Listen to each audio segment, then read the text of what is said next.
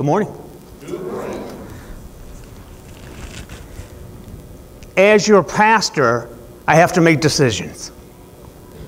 And you guys aren't any different. Every day, every single day, we come to this fork in the road.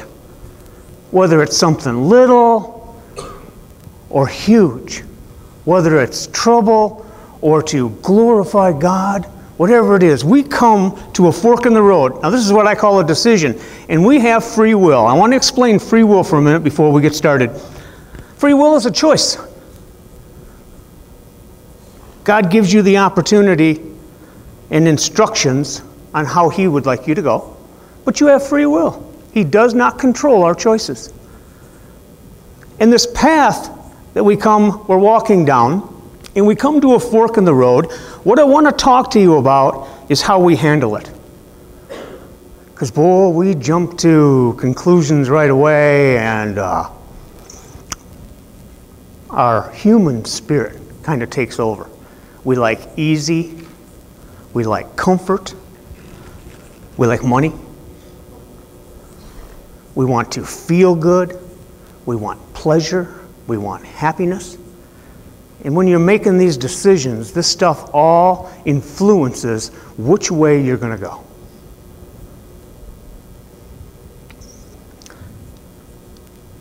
Josh, put this up on the screen, will you?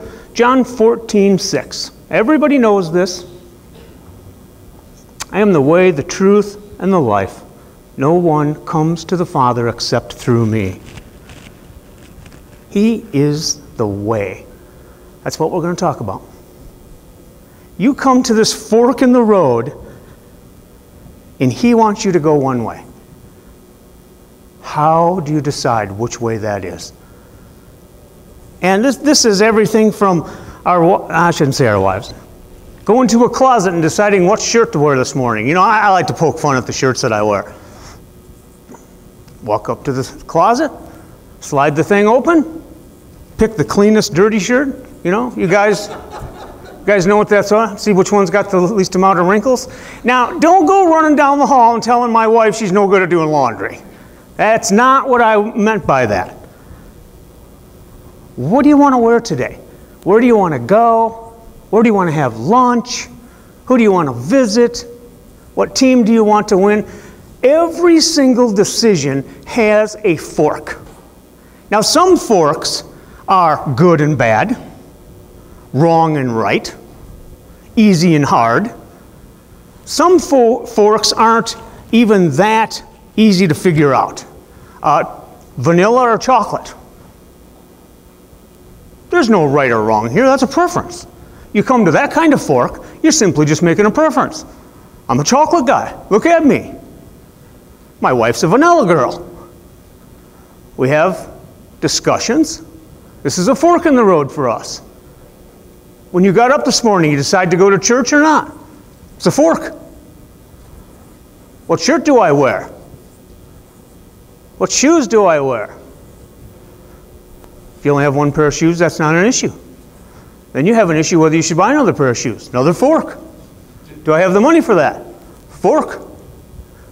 Every single choice we make, we should be asking for guidance. Who do you turn to? Men are not very good at asking for directions. We all know that, right? And wives oftentimes don't want to ask their husbands.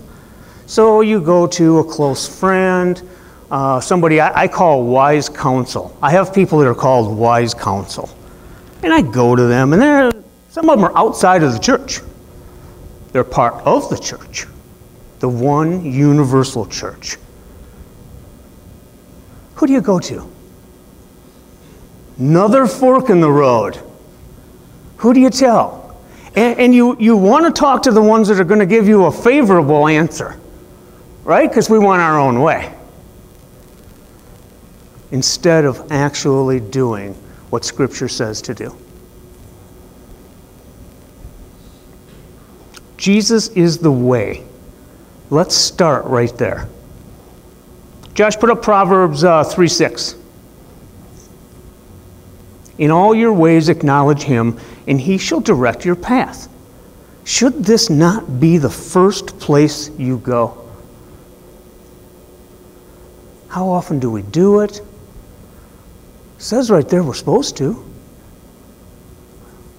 Wise counsel. I want you to think that if you have chosen this Christian lifestyle, I like to call it a discipline, the Holy Spirit comes to live in your heart.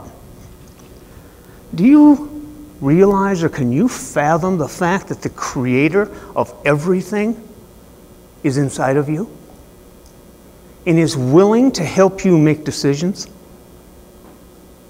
He lives inside of you. The wisest counsel ever, the Creator of everything, God Almighty, is with you. And how often do you ask him?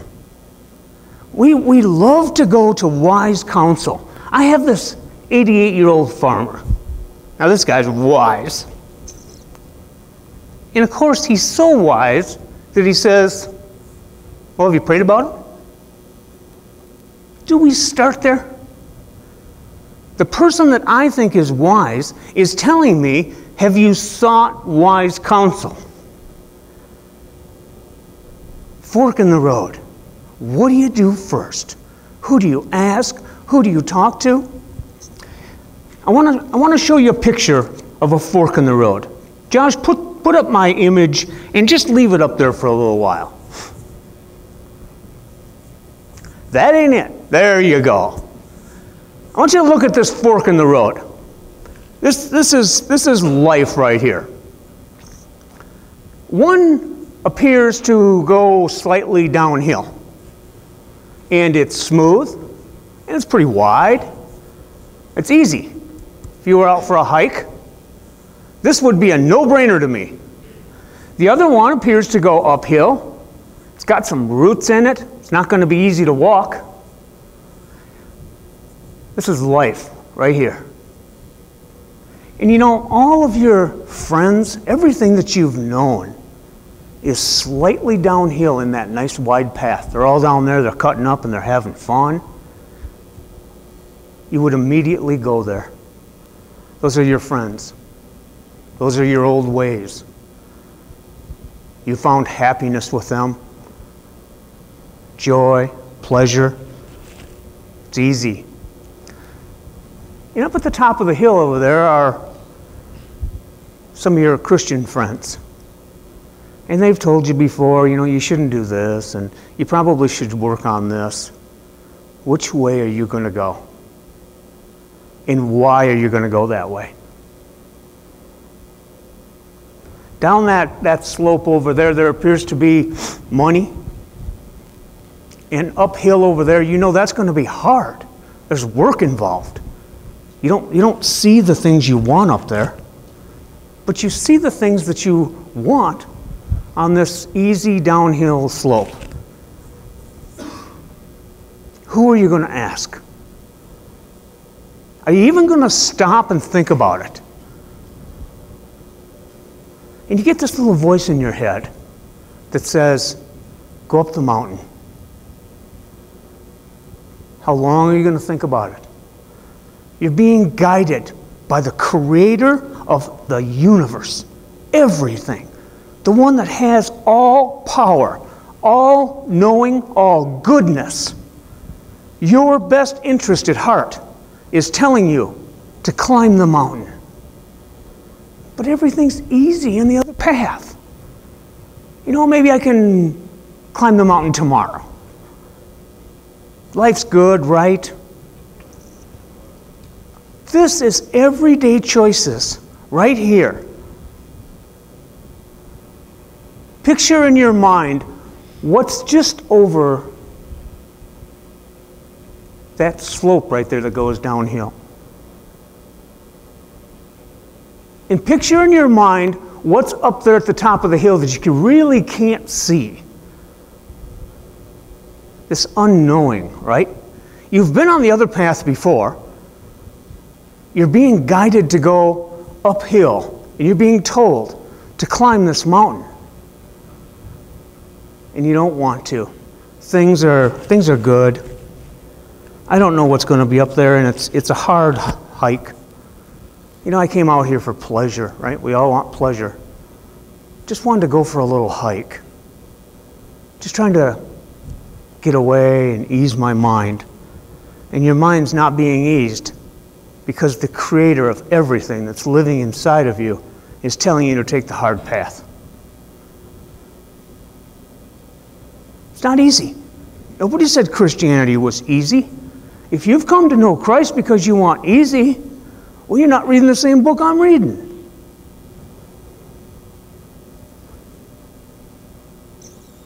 Uphill is God. The mountain of God. Do you actually want to go up there? You know, when you climb a mountain, any mountain climbers in here? No, that's easy. I can say whatever I want. Nobody will send me an email telling me I did that wrong. When you go uphill, when you're climbing something up and you slip, you grab onto something, right? It's not too bad. You can recover.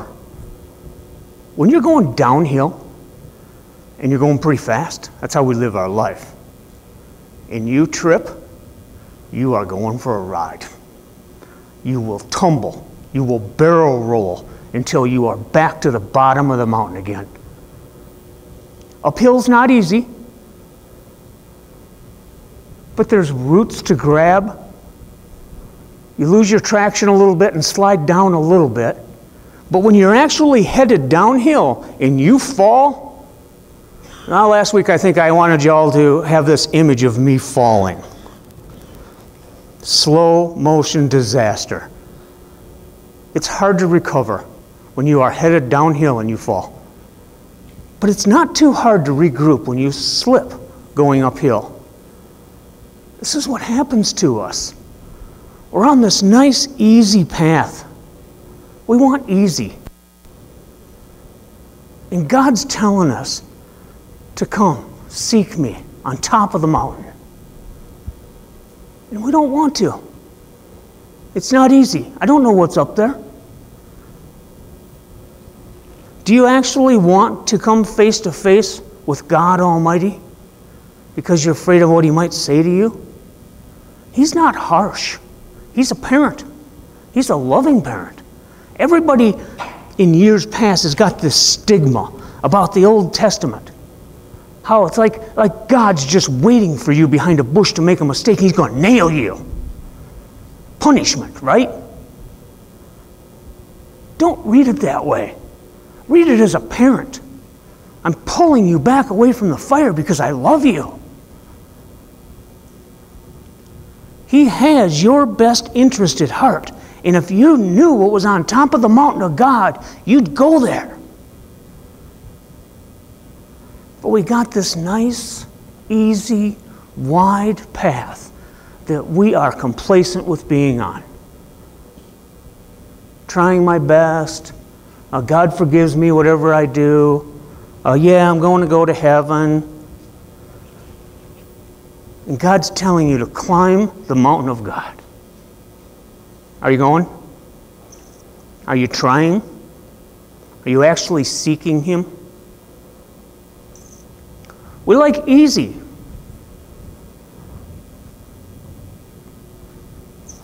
On top of the mountain, you can see beauty. You can see kingdoms. You realize that the devil took Jesus on top of a mountain and let him look at the kingdom. From on top of the mountain, you can see the kingdom. This is where God's at. Put your light on top of a hill so everybody can see it. This is where good things are. And He wants us there. He's calling us there. It's not easy to get there. It's uphill and it's rocky. But this is where all the good stuff is.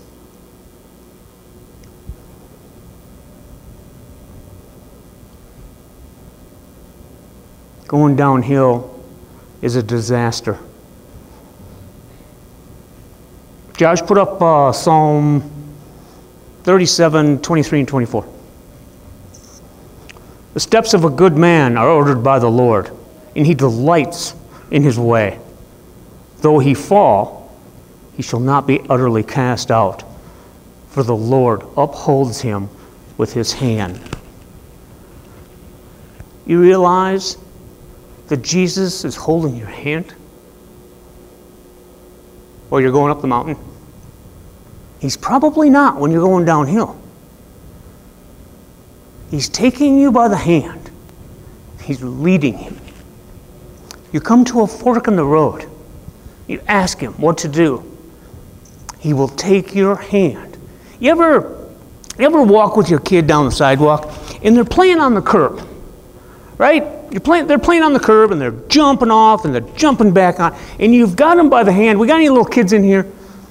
You got them by the hand and you're walking with them like this and you're letting them do it, right? They're jumping off and you keep holding their hand, and when they go to stumble, you actually pull it up. You ever jerked on your kid's arm? Pull it up, get back up here, you know. This is Jesus helping you up the mountain. He's got you by the hand.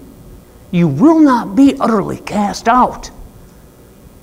We do this. We walk kids along, and no matter what they do, they're trying not to step on a crack or they're jumping over a puddle, and we've got them by the hand and we're helping them. We will lift them up. Now, don't think I'm a child abuser. Abby's okay, right? You lift them up and you can actually carry them across and set them back down again. Their arm didn't come out of socket. It's all good. I can't be the only person that walked their kids this way. You got them. Just hold on to my hand. I got you. And when they go the wrong way, you pull them, you lift them, you guide them. You understand what this is saying? The Creator of all lives inside of you and is directing your path, and he will hold you by the hand. And we tug away, we pull away. Now some of you have probably got kids that have done that before. Abby was a pretty good puller. Chelsea was a pretty good puller. She was all wiry, you know, skinny and wiry and everything.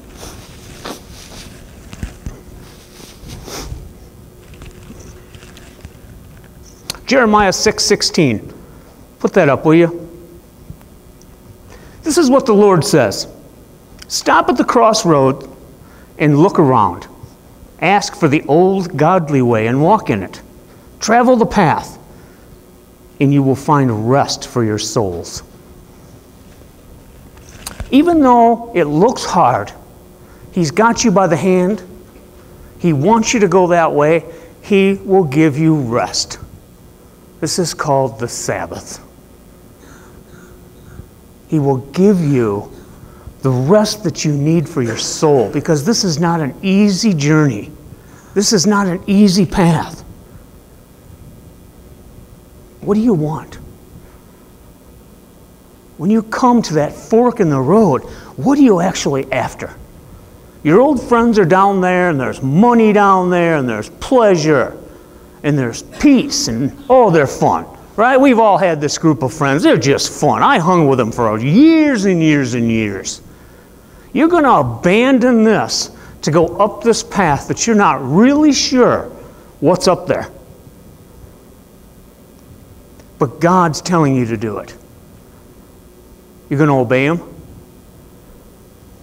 You know, it's not so much being obedient to him, but are you going to even ask him? Are you going to seek his guidance?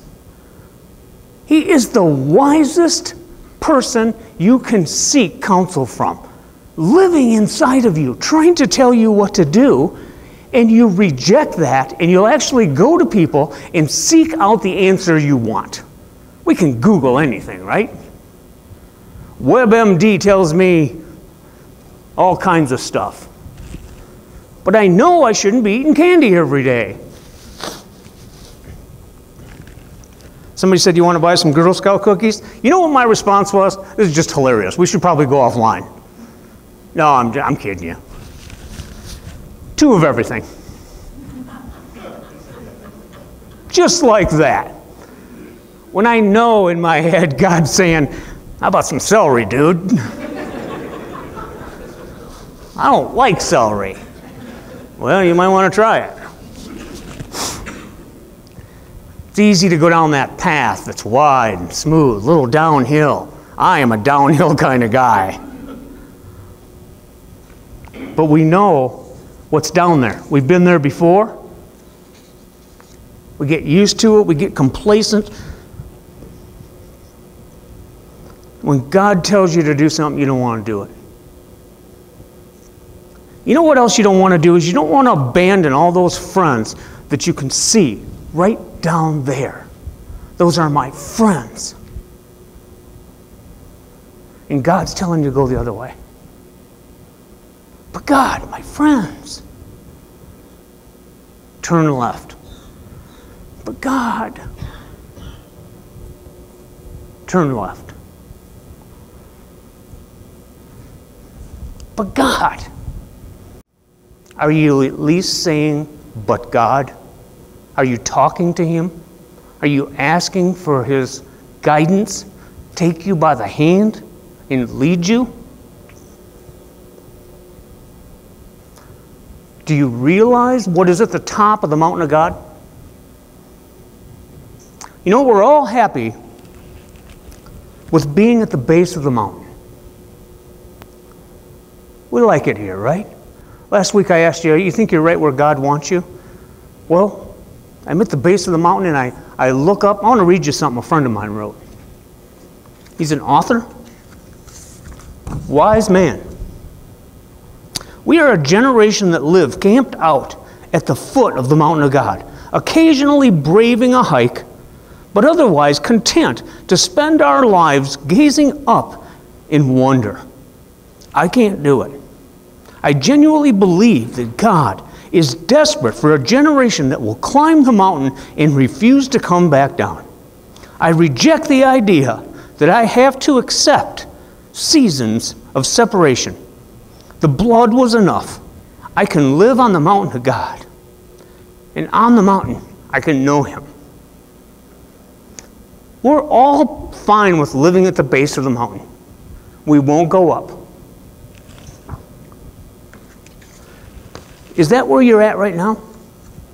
Camped out at the base of the mountain of God? I want to talk to you about what's in valleys. Between two mountains is a valley. If it's a long spread, I think they call that a plain, right? In a lot of places, the Bible says that even though you go through the valley of the shadow of death, the valley of Armageddon. Anybody into reading that? Armageddon takes place in a valley. Everything good is on a mountain. You can see the kingdom. This is where God is. He wants you to come up the mountain of God, and you're fine with living in the valley. Not much good happens in a valley. Valleys are the first place to flood. Do you realize, Ralph and Vicky here, when you guys hunt, don't you try to get high? You get into a tree stand, or you try to get up a hill someplace so that you can look over. It's safe. It's safer. You can see better. And you see the enemy is up on the mountain too. And when you're in the valley, he's got you. You are a target. You can't see him. Why do you settle for being in the valley when God is calling you to the mountain? John 16:12. Would you put that up? 16:12 and 13. This is Jesus speaking. I still have many things to say to you, but you cannot bear them now. However, when He, the Spirit of truth, has come, He will guide you into all truth. For He will not speak on His own authority, but whatever He hears, He will speak. And He will tell you the things to come. This is Jesus living in us. The Holy Spirit, the Spirit of truth, will guide you. He will tell you things to come. How well are we listening? But God, it's easy. This is good. Everything's good. I just want to go down there. All my friends are down there. I get the status down there. I'm the funny guy down there. They all like me. And you want me to go up this hill that's full of roots and it's hard. And I don't know what's up there. What do? Where are you at right now? This is a decision that comes across every day. And I'm not talking about good and evil. I'm talking about every single decision you make. There's a fork in the road. Some of them are good and bad. Some of them are harmful. And sometimes we don't make very good choices because we have free will. And we like it. We get all comfortable with what's going on. We don't really want to find out what God has for us because we're comfortable. We're at the base of the mountain and things aren't that bad. They could be a little bit better. And like Michael said in his little writing there, every once in a while we'll take a little hike. But we just go a little ways and we're tired and it's hard and we want to get back down the mountain where all of our friends are and everything's good there.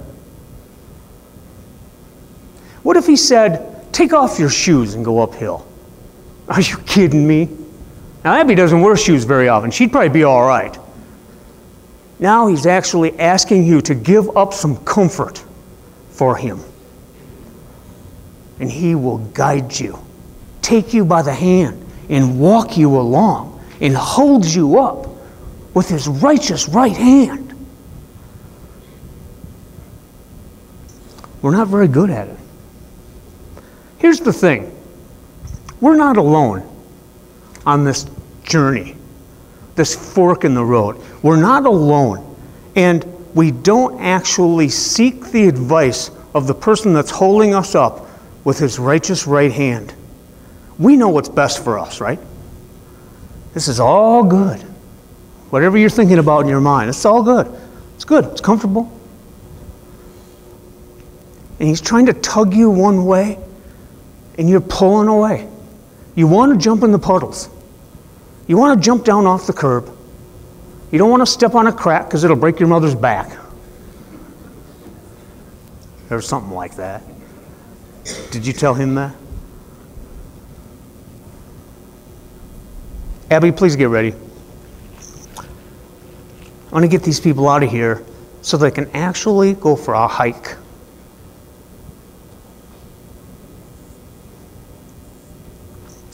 We don't take direction very well. And the wisest creator of the world is trying to guide you. I want you to ask him. I want you to talk to him. I want you to tell him your fears. Tell him you don't know what's going to happen. I don't want to sacrifice anything for you because I like it. You can tell him. Just like you can tell a parent when the kid's walking along, but Dad, I want to jump off of that. I don't want to step on a crack. I want to jump in the puddle. I want to get muddy. I want to get dirty. And you're stopping me from all these things that I like. Do you think he knows best? Did you know best with your kids? Hey, puddles are a blast. And we all want to do it. But if God is trying to take you over these problems, get you around them, lead you in a path that's much, much better, why do we resist it so much?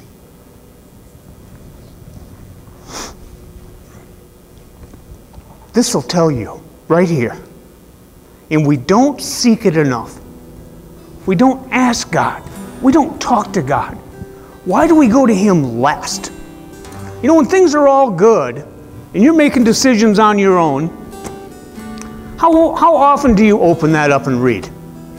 How often do you get your Bible out? Now, when you come to a fork in the road, it'd be a pretty good time to open up your Bible, wouldn't it? But a lot of times we wait until we've made the wrong choice, the wrong path. Then we're in a crisis, and then we say, why, God? Why?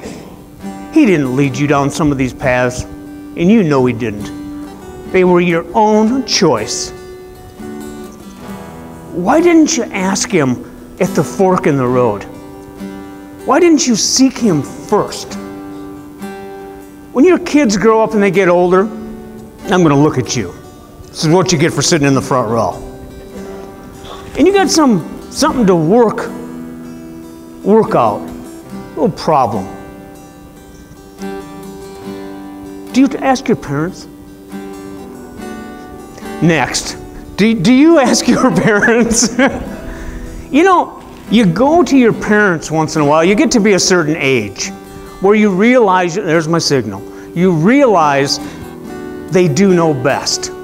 A loving, caring parent knows best. I was at an age once where I thought my parents were the stupidest people on this earth. They didn't know nothing. They were old. Why don't you ask your Heavenly Father right from the beginning and don't reject His answer?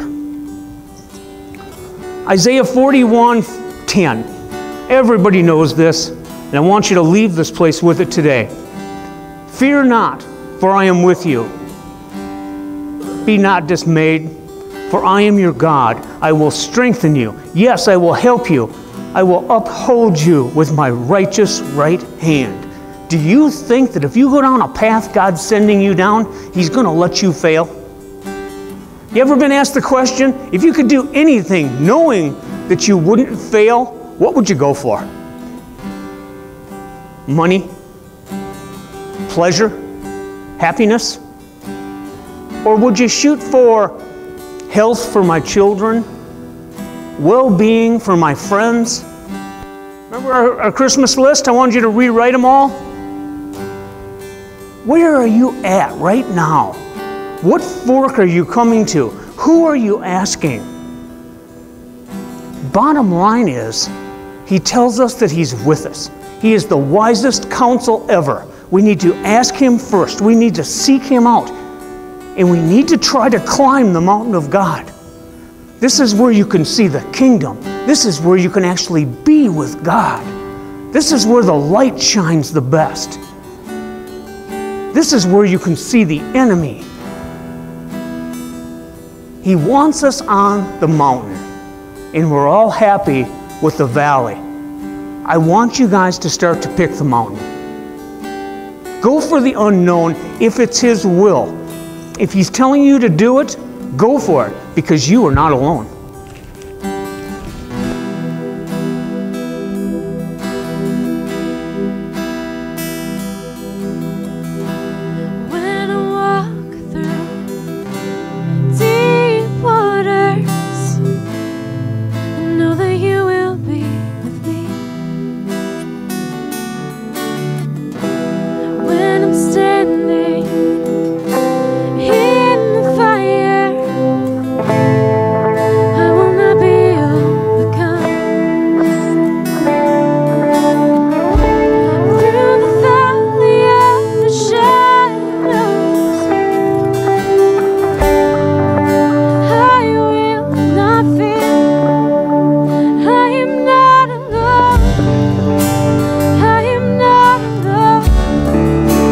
You will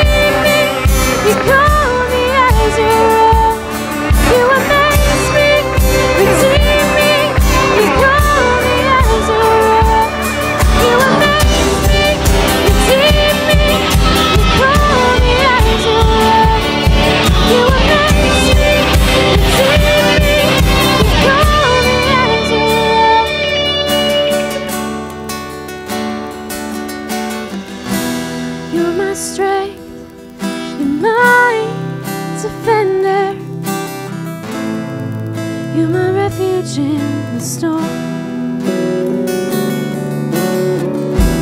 Through these trials, you've always been faithful. You bring healing to my soul. I am not alone. You will go before me. You will never leave me. I am not alone. I am not alone. You will go before me. You will never leave me. I am not alone. I am not alone. You will go before me. You will never leave me. I am not alone. I am not alone. You will go before me. You will never leave me.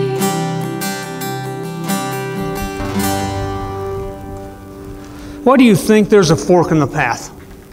You guys have walked down the same path for so long and never knew there was a fork in the road.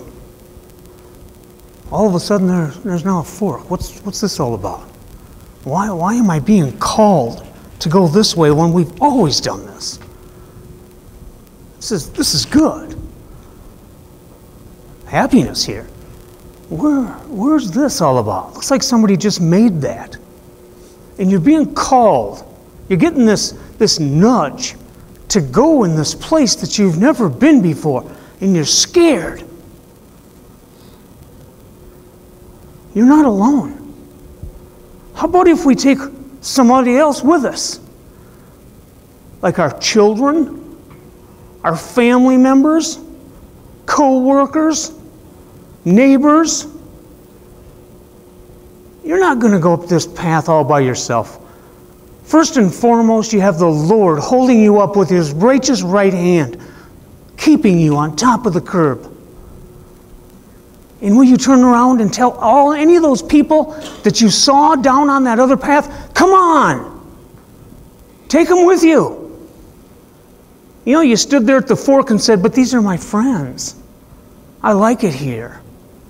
Have you ever thought about taking them with you?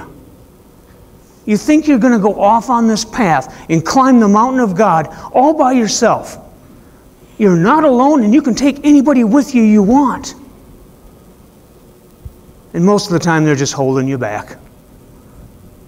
You can actually live with God on top of the mountain and never come back down. Fear not, for He is with you. Put up my summary slide, will you, Josh? How about that? Isaiah says, fear not. Seek guidance at the fork. The mountain is harder, but better. The valley can be temporary. The Lord is with you. Why won't you take a chance? Go up the mountain. Too hard? Scared? Rough? What's stopping you from going down that path that He's trying to take you by the hand and lead you? We've all had children that wouldn't go a certain way, and we're trying to pull them that way, and they are screaming and throwing a hissy fit. Do you still say hissy fit? I think my mom used to say that. That's what we do. We throw a hissy fit because we're all comfortable. We like it just the way it is. It's the known. I know what's going to happen. This is telling you to go up the mountain. And we're not doing a very good job at this. You don't have to be afraid, but be afraid for some of the people that are down the path that you want to go down. Let's pray. God, help us along. Steer us, guide us, take us by the hand, walk with us along the curb. And when you say to turn left, I want to trust you. Fear not, for He is with us. God, I need that to sink in. I don't want to be complacent. I want to live with you on top of the mountain And I want to stay there. God help us along. In Jesus' name we leave this place. Amen.